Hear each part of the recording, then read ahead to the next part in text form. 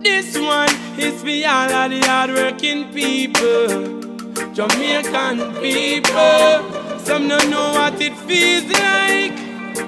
Via work from 6 in the morning straight up to midnight. I'm here to tell you. You think it's easy for I'm not new to Jamaica. I've been there before. I've been there on personal voyages and I have painted out there.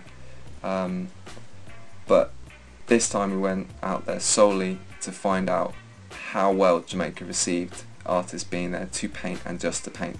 Not to be there as a tourism, but to be there to give.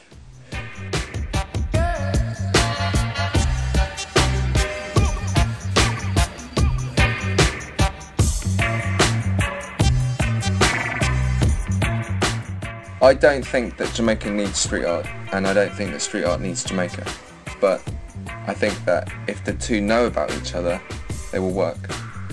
Nice Up the Walls is essentially about street art coming to Jamaica. There's not really very much street art going on in Jamaica. There's painting on the street, but there's not the ethos of urban art and graffiti out there. We went straight for the music industry and we went straight for schools. The main reason for that is because those are the industries that have the biggest impact on the island, and the island needs the most to survive. Painting at Tough Gong was just ridiculous. I'm a massive reggae collector and fan, and the Mali industry has always been of great interest to me, and currently with Junior Gong, Damian Marley being so successful, it was really important to try and get into that somehow in that industry. So getting a response from Tough Gong was just mind-blowing.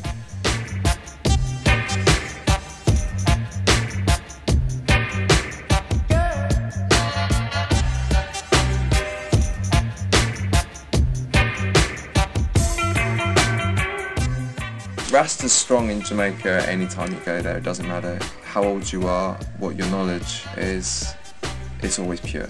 The older I get and the more I understand who I am, the more I understand the Rasta ethos and the way of life. It's real fun to mix with the environment and the community.